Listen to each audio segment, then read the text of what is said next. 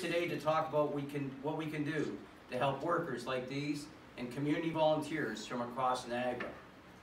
When I say that our region has been shaken by recent events involving mental health issues, I think most residents know what I'm talking about.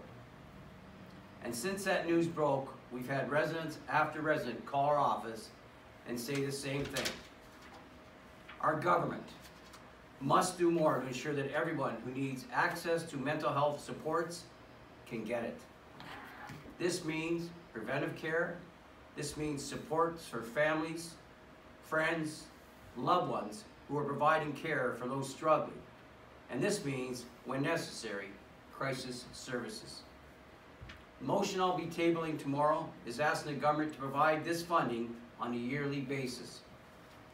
The funding will ensure that trained staff members in St. Catharines, Niagara Falls, and Welland around the clock who are always ready to help. Our hope is, if we do this, we can provide more preventive care that ensures residents do not feel their only resource is to go to a hospital in a crisis. It's a place for resources and talk with professionals to get the help they need it when they need it. Costing this out, we found that this will cost around $2.5 million per year. That funding will open the St. Catharines and Niagara Falls sites 24 hours a day.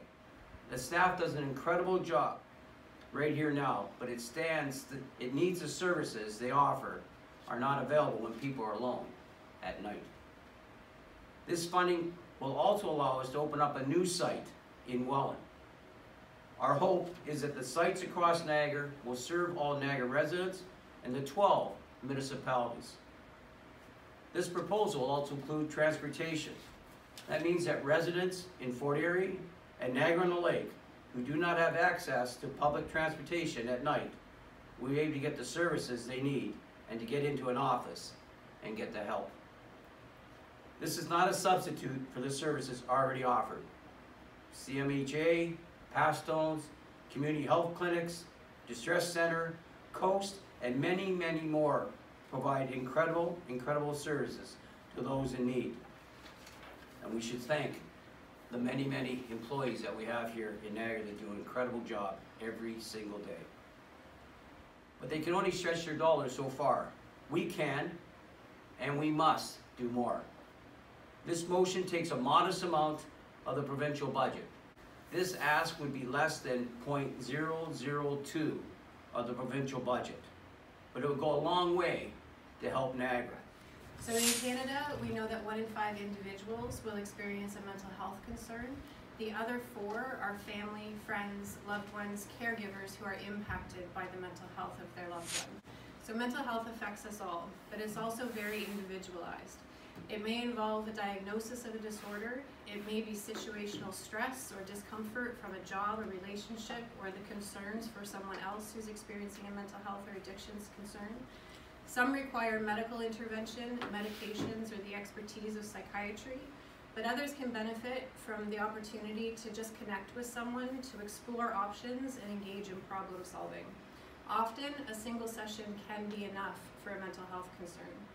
We also know that mental health and addiction concerns do not only appear during traditional business hours. In Niagara, we do have 24/7 current resources in our Mental Health and Addictions Access Line, which can provide information and referral and warm transfers to mental health and addiction services. We also have crisis lines in Coast, Pastone, and Distress Center. We also have resources that provide free, no appointment necessary access to mental health counseling. During business hours, our urgent support at CMHA, we also have walk-in counseling at 3 different locations, 3 different times a week. And Pastone has started a here and now walk-in clinic for children and youth and their families. However, the current resources have their limitations in hours of operation and staffing to meet the needs of our community. Mental health and addictions agencies in Niagara are constantly actively reviewing how to do things better with what we currently have and advocate to fill gaps and increase resources. Niagara has compassionate, skilled, effective frontline workers and volunteers across the region. As stigma reduces, more individuals are reaching out for help, which puts a strain on those existing resources. We have the capability and the knowledge available, but we lack the capacity to respond. We need accessible, timely, community-based resources that provide a safe alternative to hospital for concerns that do not require hospital level of care. We need to provide opportunities for early intervention to prevent crisis and prevent individuals from feeling that suicide is their only option to stop the pain.